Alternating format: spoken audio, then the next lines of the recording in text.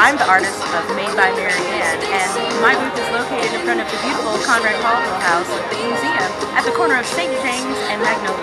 You can get lots of different kinds of things here at the art fair, but for me, I just wanted to provide things that, you know, anyone could come and get a little piece of something that they can take home.